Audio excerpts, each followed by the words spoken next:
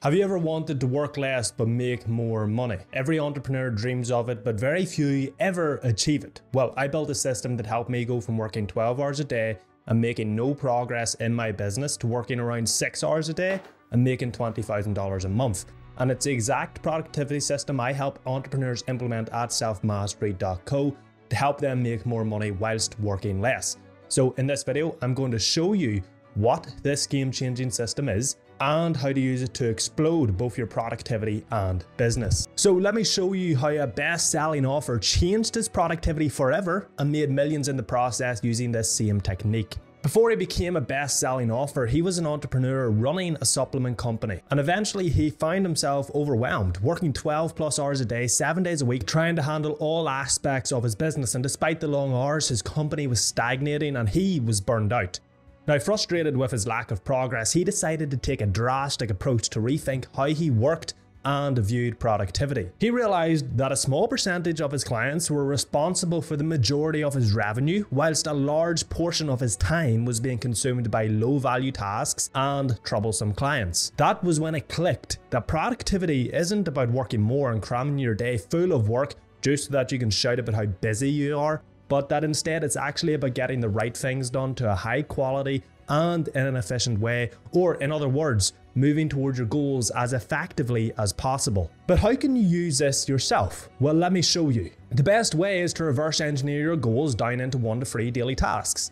When it comes to being productive, these are your focal points. These are your priority for each day and are the only tasks that matter. A question I ask myself to help with this is simply what's essential that I do each day to achieve my goal.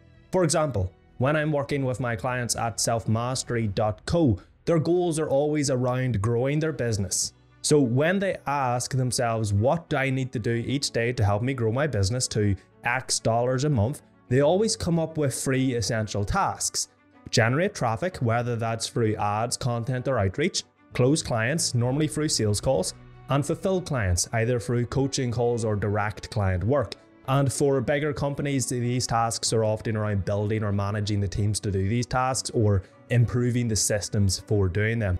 And that's why you always need to focus on what moves the needle. But just knowing what these tasks are isn't enough to be more productive and blow up your business. Because if you don't use this second part of the system, you'll never actually execute those tasks efficiently or effectively. And this method is exactly what allowed one of my clients to sign a mega deal and get shit done whilst traveling across the world. So let me show you what it is and how to use it. Imagine you sat down in a restaurant, took a look at the menu, and it had your favorite meal, a big 16-ounce ribeye steak. Of course, when the waiter comes over, you order your appetizer, your main course, and your dessert. Now, you're looking forward to all 3 parts of your meal, but the highlight is definitely that ribeye. You just can't wait to devour it. But then the waiter brings out some bread rolls that you didn't order, but hey, screw it, you'll eat them anyway. Then comes along your starter, and you eat it in a rush, excited for your main course.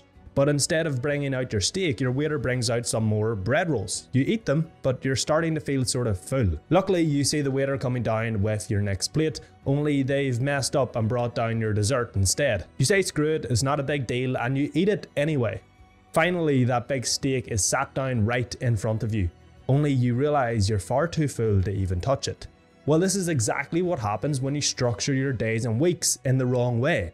That main course is your most important task that you put off. Those bread rolls are distractions, and your dessert is a task that doesn't need done at all, but it's so easy that you do it anyway. So let me show you how to structure your days and weeks the right way so you can actually do the tasks that matter and be mega productive. To start, every Sunday, sit down and plan your week, noting down your most important tasks and need done in each day, as well as any deadlines you have, and then planning any calls, appointments, or anything else that's already set in stone. And then every night, take 5 minutes to write down everything you need to do the next day. And here's the crucial part. Write everything down in order of priority, starting with the tasks that move the needle. Then go on to plan every hour of your day, assigning each task to an hour and scheduling your highest priority tasks first. This way, you're way more likely to do them and you don't have to worry about life throwing something in the way which messes up your schedule and stops you from actually doing the tasks that matter. You also get to start your day in a win by doing your most important tasks first. Next, move on to scheduling your other tasks such as habits and then your general life tasks. This way of planning your day lets you get all your priority tasks done whilst also making time for everything else you have to do in life. And because you schedule every task to a certain hour, you're much more likely to do it than if you don't have a schedule and you wing your day where you tell yourself, oh, I'll just do that later. By doing your most important task first, you're much more likely to do it than if you do it later in the day. It's that simple. A great general rule of thumb for life is whatever your biggest priority is, do it first. You want to make sure that you have room for your main course, and to do that, you can't be eating a ton of bread rolls and dessert before your steak. But remember, productivity isn't just about doing the right tasks, it's about executing them to as high a quality as possible and in the most efficient way you can. And if you don't use part 3 of the system, you can have the best plan in the world, but you'll struggle to stick with it and you'll never grow your business the way you want to. So let me show you the productivity secret founded by a professor at Georgetown University that changed the world. Now, back a few years ago, this professor was responsible not only for teaching and administrative duties, but also for publishing high quality research, which required intense concentration over long periods of time. Something that was becoming increasingly difficult in the world thanks to meaningless tasks such as answering emails and attending unnecessary meetings, as well as a constant connection through smartphones and social media platforms, which was fragmenting attention spans and making it harder for people to engage in focused, meaningful work that actually moved the needle. This led him to question whether being constantly on and reactive was actually productive or beneficial in any meaningful way. He realized that you can plan all you want and schedule your days till your heart is content, but if you're constantly splitting your focus, you'll never do anything worthwhile. After exploring the world of cognitive science, he learned that as humans, our brains aren't wired to handle constant task switching and diluted focus, which led him to creating a concept that facilitated flow, a hyper-productive, deep-focused mental state that allows you to produce your best work and get more done in less time.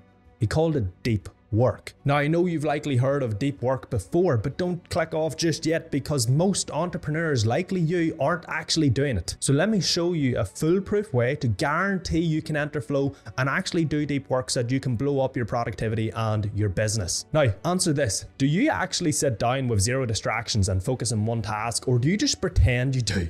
Because that's most people, and look at the results that most people get. So if you want different results, you need to do different things. This is what every single elite entrepreneur realizes, that when it's time to work, it's time to work. So what you have to do is 2 things, okay?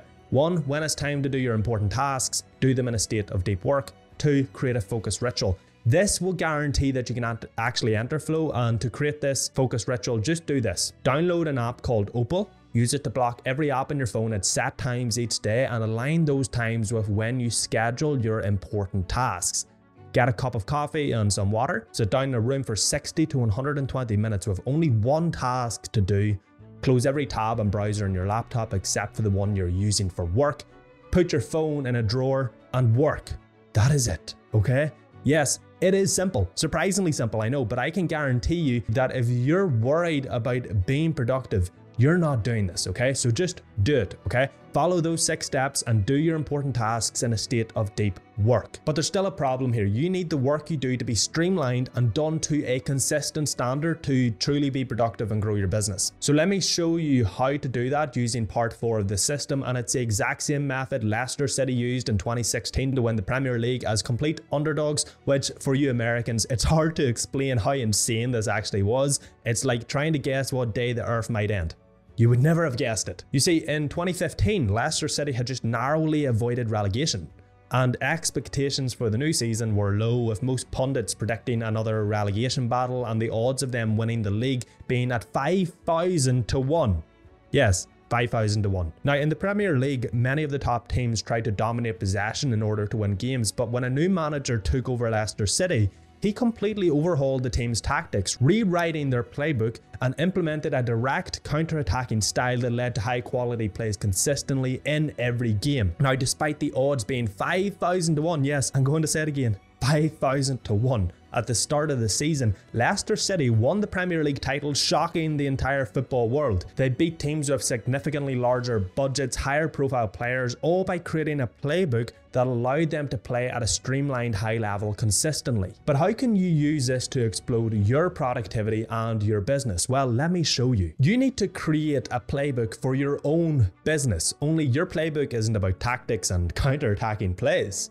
Your playbook is the systems of your business. Now, systems can vary depending on the task, but to make a system, you have to start with what's known as an SOP, a standard operating procedure, which involves you pretty much just writing out every step of the task. So what you want to do is list out every task you do on a daily, weekly, and monthly basis and create your systems for these tasks.